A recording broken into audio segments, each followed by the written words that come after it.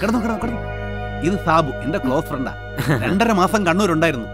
മർമ്മം നോക്കി വെട്ടാൻ ഇപ്പൊ ജീവിച്ചിരിക്കുന്നതിൽ ഇവനാണ് കേരളത്തിൽ ബെസ്റ്റ്. ചേട്ടത്തി സാബുന്നാ ഞാൻ പറയപ്പെടുന്നത്. ഇങ്ങനെ പീക്കിരി പോലെ ഇരിക്കുന്നൊന്നും വിചാരിക്കണ്ട. കല്യാണമൊക്കെ കഴിഞ്ഞു. അതും ലവ് മാരേജ്. കണ്ടു, പരിചയപ്പെട്ടു, പ്രേമിച്ചു, കെട്ടി, എല്ലാം പെട്ടെന്നായിരുന്നു. 6 ദിവസം അത്രേ ഉള്ളൂ. 6 ദിവസമോ? 6 ദിവസം കൊണ്ടൊക്കെ ഒരു കല്യാണം നടക്കൂടാ? പിന്നെ നീ ഭയങ്കര സാധനമാ. അച്ഛായ രണ്ടുപേരും വീട്ടിൽ വന്നിട്ടേ പോവൂ. അതെ, ഫുൾ റെസ്റ്റ് എടുക്കേണ്ട പേഷ്യന്റാ. രണ്ടുപേരും ഒന്ന് പുറത്തേക്ക് നിൽക്കോ? ശരി ചേച്ചി. എന്നാലും എന്റെ അച്ചായ സംഗതി പൊന്നും കൂടാണ്. കൺട്രോള് പോവല്ലേ? മനസ്സിൽ സ്നേഹം തോന്നിയാ പിന്നെ നമ്മൾ ചെയ്യുന്നതെല്ലാം അറിയാണ്ട് ഡീസന്റ് ആയി പോകും. അത് വളരെ ശരിയാണ്. സത്യം. എടിയേ, വേണ്ട വേണ്ട, ഭക്ഷണം ഒന്നും ഉണ്ടാക്കേണ്ട. ഐറ്റംസ് ഒക്കെ അവിടെ എത്തും. ഞങ്ങൾ 1 മണിക്കൂറിനകം വരും. ദാ വരുന്നടി. വൈഫാ? ആ,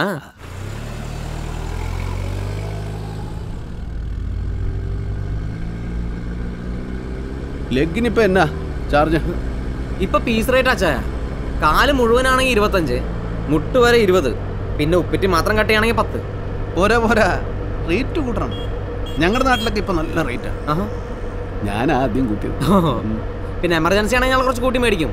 ഇപ്പൊ ഇന്ന് തന്നെ താലൂക്ക് ഓഫീസിൽ ഒരു യൂഡിയുടെ കാല് കക്ഷി ഓഫീസിലോട്ട് പോണ വഴിയായിരുന്നു. 30 മേടിച്ചു. എടാ, UDF ആയാലും LDF ആയാലും അവർക്ക് സർക്കാർ ശമ്പളം കൊടുക്കും. നമുക്കാരും ശമ്പളം തരാനില്ല. അതുകൊണ്ട് ചെയ്യുന്ന പണിക്ക് കൃത്യമായ കൂലി അത് വാങ്ങിച്ചോ. പിന്നെ ചേച്ചിയെ, ഇച്ചാനി കാണുന്ന പോലെ ഒന്നും അല്ലാട്ടോ. ബഹുമുഖ പ്രതിഭയാ. ജയിലിലെ പ്രൊഫസറാ. എന്നും അച്ചായന്റെ വക ക്ലാസ് ഉണ്ടാവും. മോഷണത്തിലെ പുത്തൻ വഴികൾ, കൊലപാതകത്തിന്റെ പുതിയ മാർഗങ്ങൾ, FIRലെ ലൂപ്പ് ഹോൾസ്, പോലീസുകാരുടെ മനഃശാസ്ത്രം, നിയമത്തിലെ പഴുതുകൾ. ഇതാരാന്ന് വെച്ചാ ജയിലർ വാസുദേവൻ സാറ്. എന്നു വന്ന തിരക്കണത് ആരെയാ? അച്ചായനെ സംശയങ്ങൾ ചോദിക്കാൻ. ഒന്ന് നിർത്തണ്ട സാബുവേ. എനിക്ക് ഈ പുകഴ്ത്തി പറയുന്നതേ ഇഷ്ടമല്ല. നമ്മളെ പറ്റി നിന്നെ പോലെയുള്ള നല്ല ആളുകൾ നല്ല 2 വർത്തമാനം പറഞ്ഞ കേൾക്കുന്നവര് വിചാരിക്കും ഞാൻ നിങ്ങൾക്ക് പൈസ തന്നിട്ട് പറയിപ്പിക്കുവാന്ന്. അതുകൊണ്ട് വേണ്ട. ഗുളിക കഴിച്ചോണേ.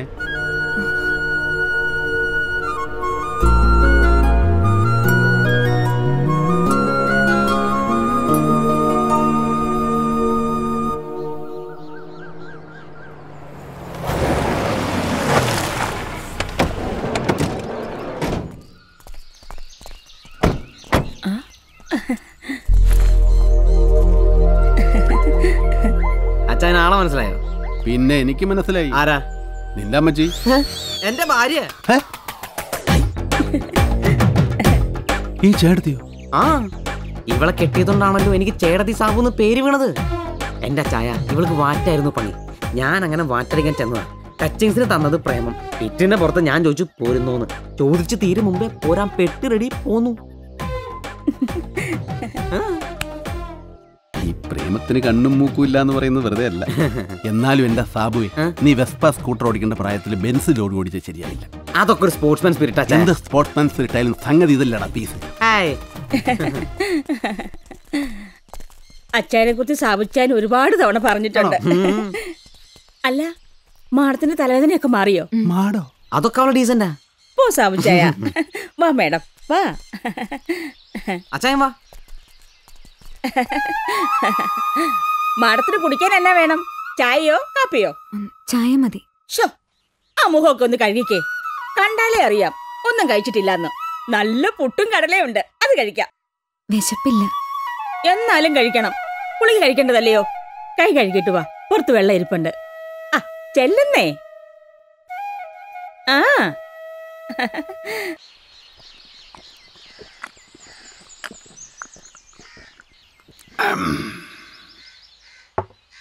നിന്റെ ചെറുതി കാച്ചതാ. പിന്നല്ലാതെ എന്റെ അച്ചായ അവളുടെ വാറ്റ്. അവളെന്റെ മഹാലക്ഷ്മി അച്ചായ. മഹാലക്ഷ്മി പോയിട്ട് ഒരു കുഞ്ഞലക്ഷ്മി പോലും എന്റെ ജീവിതത്തിൽ ഉണ്ടായിട്ടില്ല. അതെങ്ങനെ? കാരണവന്മാരുടെ കയ്യിലിരിപ്പം അങ്ങനെയല്ലേ? കുടുംബത്തുണ്ടായിട്ടുള്ള സന്തതി പരമ്പരകൾ മുഴുവൻ കണ്ടവന്റെ മുതൽ മുട്ടിച്ചല്ലേ ജീവിക്കുന്നത്. കള്ളനും കാവടിയും ആരെങ്കിലും പെണ്ണു കൊടുക്കൂ? അല്ല അച്ചായ, ഈ അടിപിടിയും ചില്ലറ മോഷണമല്ലാതെ വെട്ടും കുത്തൊന്നും അച്ഛൻ ഉണ്ടായിരുന്നില്ലല്ലോ. അല്ല, വണ്ടിക്കകത്തുനിന്ന് കൊട്ടേഷൻ റേറ്റ് പറഞ്ഞു കേട്ടു. ഇനി പണി തുടങ്ങിയ? സത്യത്തിൽ അവള് കേൾക്കാൻ വേണ്ടി പറഞ്ഞതാ. ഞാനൊരു ഭയങ്കര സംഭവം എന്ന് വിചാരിച്ചോട്ടെ. അച്ചായന്റെ ഒരു ബുദ്ധി. ആ, ബീഫ് ഒലത്തിയതാ. ഓ, എന്റെ അച്ചായ ഇവളുടെ ബീഫ്.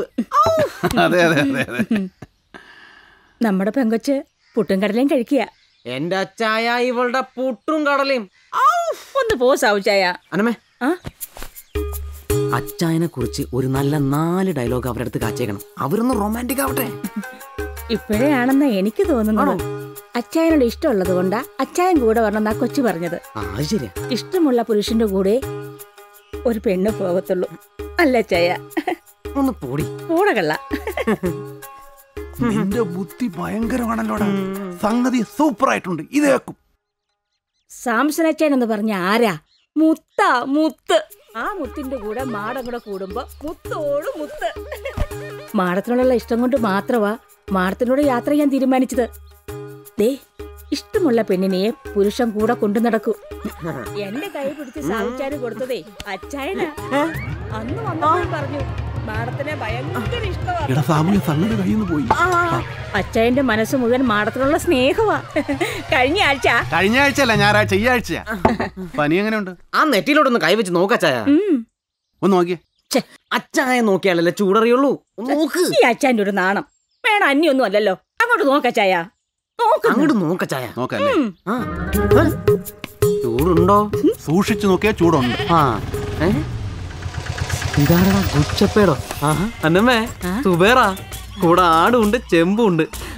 അച്ചായൻ ഇന്ന് അന്നമ്മയുടെ വക ആട് ബിരിയാണി. എന്റെ അച്ചായ ഇവളുടെ ആട് ബിരിയാണി. ഇന്നലത്തെ സെക്കൻഡ് ഷോ കളക്ഷനാ.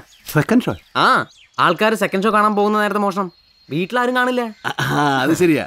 ഇതുപോലെ പണ്ട് ടി-വിയിൽ ഷക്കീലായുടെ പാതിരാപ്പടം ഉണ്ടായിരുന്ന കാലത്ത് നല്ല ഗോളായിരുന്നു. പെരക്കി തീ പിടിച്ചാൽ പോലും ആളുകൾ ഇരിക്കുന്നിടത്ത് അനങ്ങത്തില്ല. ടി-വിക്കാരാത് നിർത്തിയോടെ ആ ഗോളും പോയി.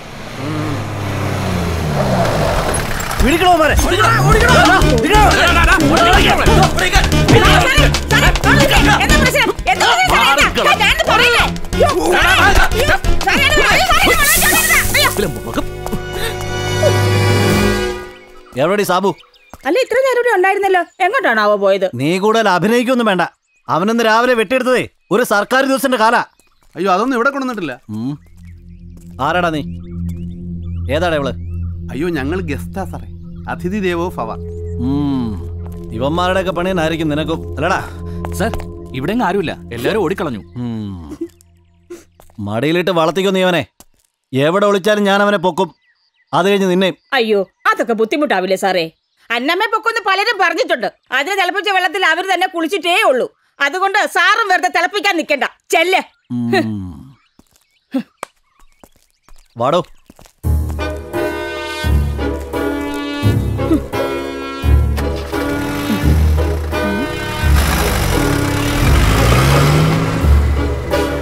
സാബുച്ചായോ? എന്തോ? സാബു എവിടെ?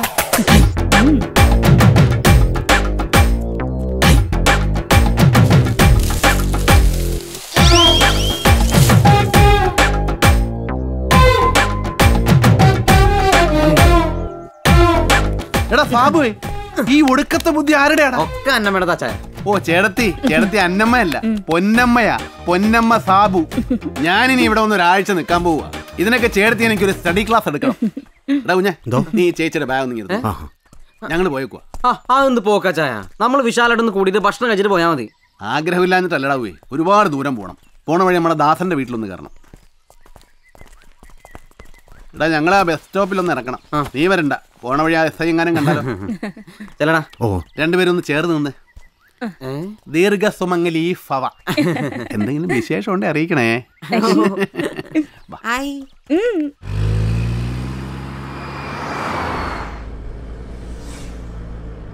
എനിക്ക് ഈ ഡ്രൈവിംഗ് എന്ന് പറഞ്ഞാൽ ഭയങ്കര പ്രാന്ത.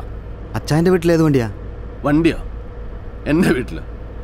എൻ്റെ കുഞ്ഞെ, ഇക്കാലത്ത് പെട്രോൾ വിലയ്ക്ക് ആരെങ്കിലും കാശ് കൊടുത്ത് വണ്ടി വാങ്ങിക്കുമോ? നാട്ടുകാരെ കാണിക്കാൻ വേണ്ടി ഒരുപാട് ഉണ്ണാക്കന്മാർ മുറ്റം നിറയെ വണ്ടി വാങ്ങിച്ചിട്ടുണ്ടാവും. നമുക്ക് വണ്ടി എടുക്കണം എന്ന് തോന്നുമ്പോൾ അതിലേതെങ്കിലും ഒരു വണ്ടി അടിച്ചു മാറ്റുക, ഓടിക്കുക. എന്നിട്ട് പെട്രോൾ തീരുമ്പോൾ ഏതെങ്കിലും ഒരു സൈഡിൽ മാറ്റി നിർത്തുക, നടന്നു പോകുക.